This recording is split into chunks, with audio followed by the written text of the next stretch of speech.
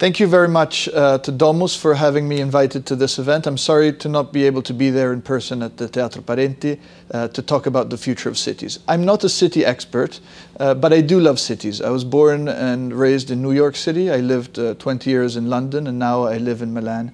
I think cities are where the action has been and the action will be. Cities will undergo a lot of change and will face very serious challenges in the future.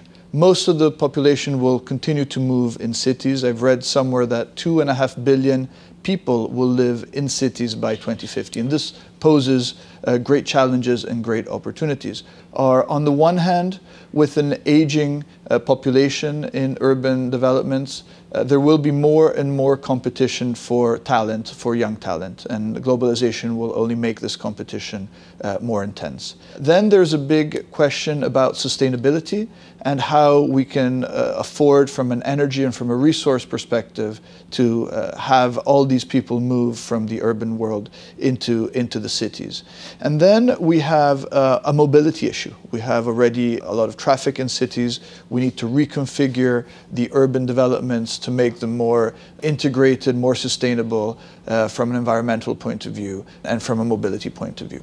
So what should cities do to address some of these challenges?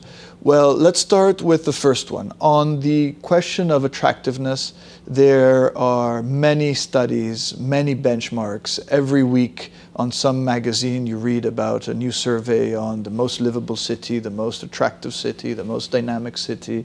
I think the actual attractiveness, what makes a city special, is its energy, not in so much the conventional sense of energy, but its vibe. And its vibe is very hard to capture in a statistic. The vibe is a combination of a city that works, a city that's attractive to younger people, to university students, a city that has cultural richness. I was living in London in the middle of the 90s when London wasn't attractive as much as it is today. And I really saw London move quite rapidly at the end of the 90s from being kind of a businessy, not so culturally attractive, to really being one of the world's most dynamic cities. But let's look at the other issues and the other challenges and how to deal with them. I think the conventional energy will be an issue because people living in cities will consume more of the city's footprint to produce the energy they need, and they will also produce more waste, and they will also require more transport. So if nothing is done, that will lead to greater emissions, greater pollution. So I really think the future has to be circular. Urban development and architecture and designers all have to work together to come up with solutions that are much more energy aware. 40% of pollution comes from buildings. We need to make buildings in cities a lot more efficient from an energy point of view. The second point is that mobility has to quickly move away from polluting fuels to cleaner fuels and to electricity and to hydrogen. We have in Snam invested a lot on natural gas for mobility. Natural gas buses, for example, produce zero particulate. Just to give an idea, in the city of Beijing, moving away from coal into natural gas for heating and cooking extended the life of people in Beijing by 2.5 years. Energy is very important, and also the opportunity to use waste, urban waste, to fuel the heating and the mobility. We're doing this in Snam with biomethane.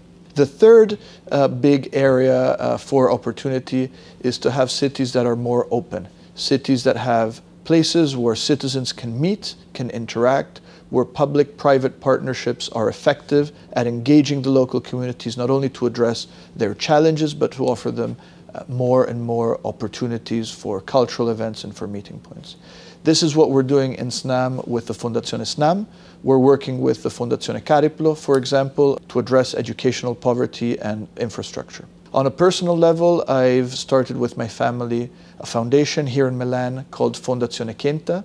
We offer to people living around us in the quartiere Isola of Milan open access to participate in our cultural events, including meeting places and conferences where we talk about technology. Something that can really help cities is to capitalize on specific events. For Milan, the Expo was a turning point, and I hope that the Olympics that will come to Milan and to Cortina d'Ampezzo in 2026 will also be another additional trigger to continue to invest in the infrastructure and to continue to progress on this positive path. So in a nutshell, I think the solutions are there, the technology is there, the changes will happen, they will be changes for the good, and I think so long as we keep an open and circular dialogue, we have great opportunities for cities.